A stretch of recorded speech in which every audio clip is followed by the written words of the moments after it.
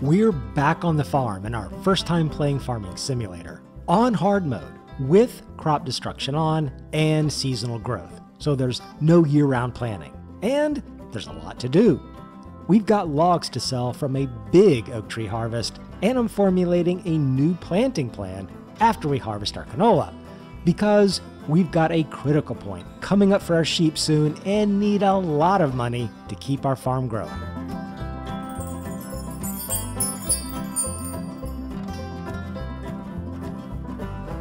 So to make money quickly, I planted a few oak trees down the sides of our fields. Now, this was both a good decision and a bad one that I'm paying the price for. The good part was that oak trees grow very quickly in the game, relative to other types of trees. And price-wise, they can carry the maximum amount of profit per tree. And I needed that money quickly for this sheep issue I have to resolve, but I'll talk about that in a minute. Basically, I didn't have time for other types of trees to grow, so the decision was oaks. The bad part is that oak trees are not straight, pole-like growing trees, like pines, so they require a lot more trimming and cutting. They also don't stack as neatly as pine trees do on trailers, so I'm doing a lot of manual labor on these trees to squeeze out that extra profit. But let's get these trees loaded and sold, then move on to the next chore on the farm.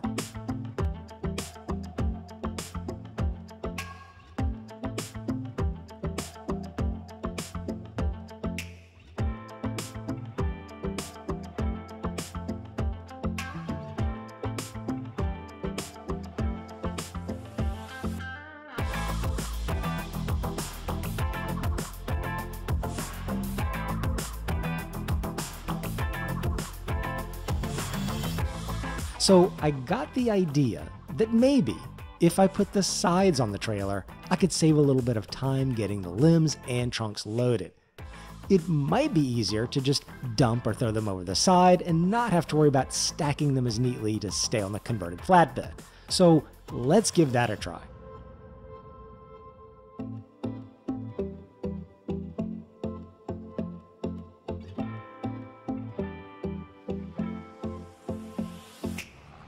Well, my conclusion is that it is a little easier, but my tractor and front loader assembly are almost not quite tall enough to really do it well.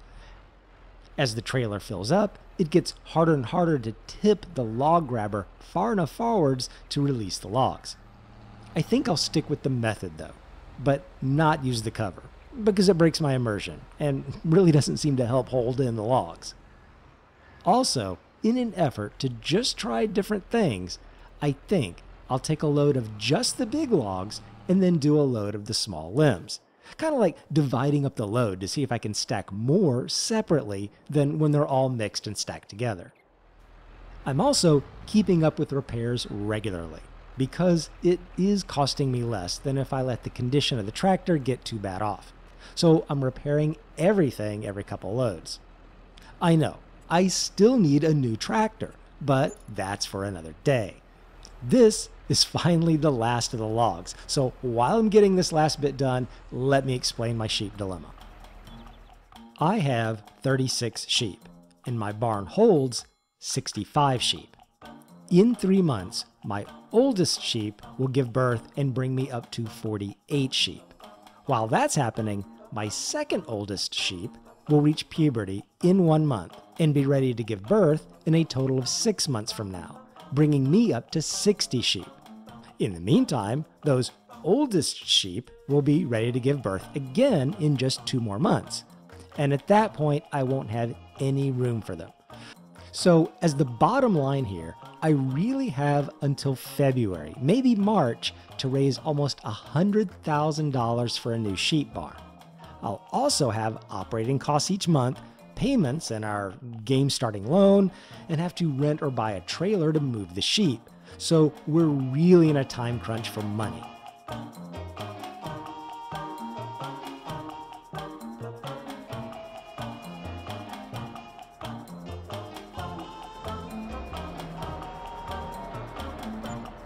All right, with these last logs sold, we have about $19,500, which is giving us a little breathing room.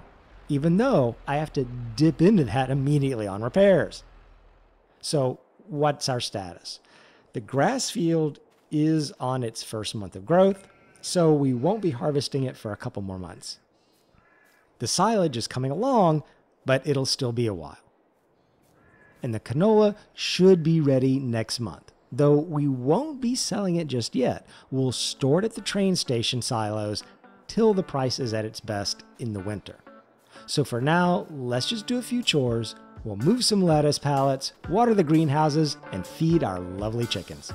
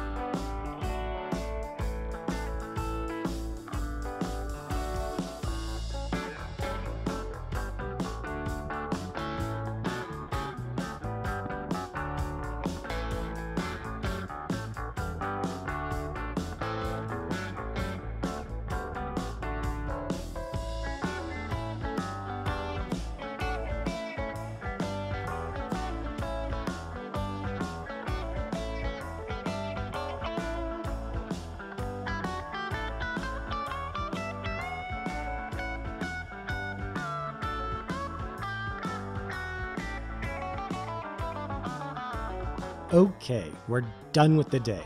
We did a lot of work on the farm, and it's a beautiful morning. So let's check the canola. Yes, it's ready for harvest. So let's get on with that and think about what the next move is.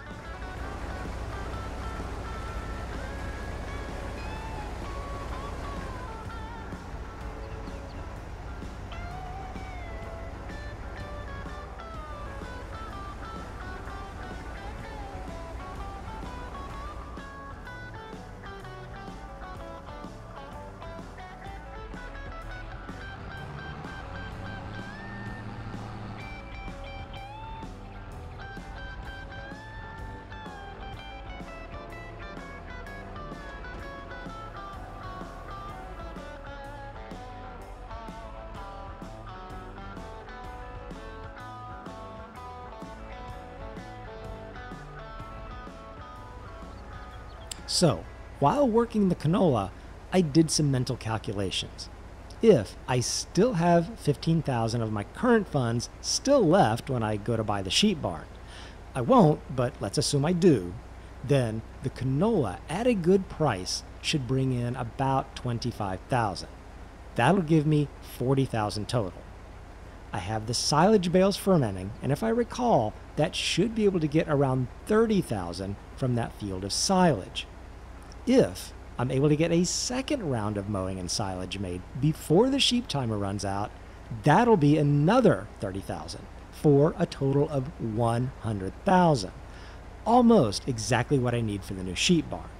It'll be cutting it close, but if I need an oak tree or two, I've always got those on hand. The question is what to do with this canola field once it's done. In looking at the planting calendar, I just missed the carrot planting season. I would have had to rent all the equipment and it would have been risky, but I would have tried it. I could also try to plant some grass and hope to get another quick round of silage, or at least baled grass. But I really don't want to do more grass other than what's on our one field. So I think I'll go more conventional. Plant some barley in the next couple months, and that'll put us on a different cycle to try the carrots next year.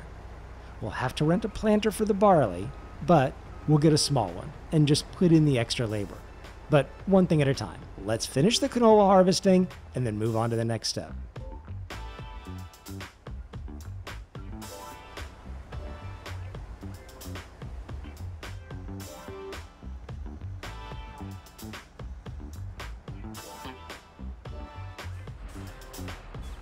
All right, that's the last bit of canola, and including the 22,500 liters we already have in storage, that gives us around 33,000 liters. Now, if my math is right, and we wait until we get at least $750 per liter when the price is best in November, we'll make that $25,000 I estimated. Hopefully a little bit more.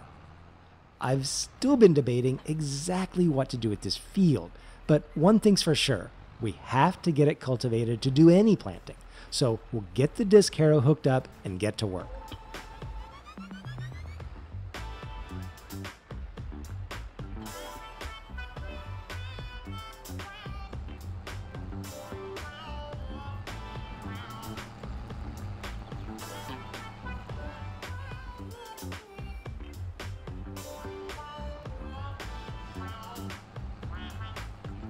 This cultivator doesn't have a great working with, so it took a bit of time.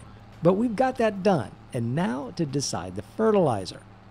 I know the seed for oilseed radish is far cheaper than the liquid fertilizer for our sprayer, but it means we'll have to cultivate the whole field again, which is additional repair costs on our aging tractor. I'll tell you what, I'll go repair the tractor and see how much we're really talking about for repairs and fuel, given that we just finished a round of cultivation.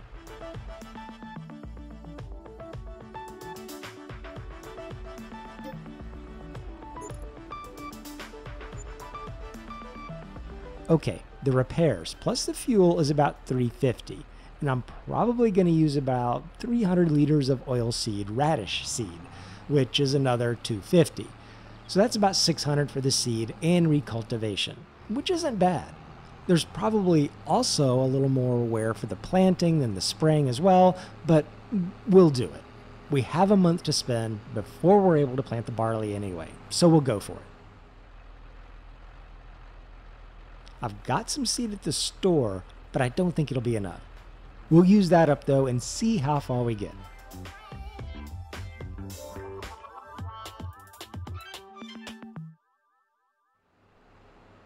Yep, ran a good bit short. I'll buy 2 bags so we have plenty for the barley.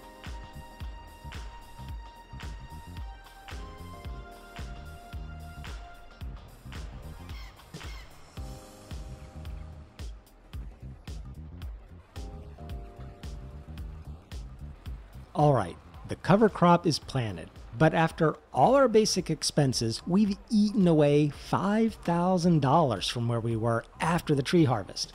Unavoidable, but scary for meeting our goal. Tomorrow, we'll be very busy. We have to cultivate in the cover crop, plant barley, mow, bale, and roll the grass field, maybe even load and sell the silage if the price is good. All that and probably some other things a farm will need, so we'll call it a day, get some sleep, and start fresh tomorrow. Take care, and I'll see you in the next episode.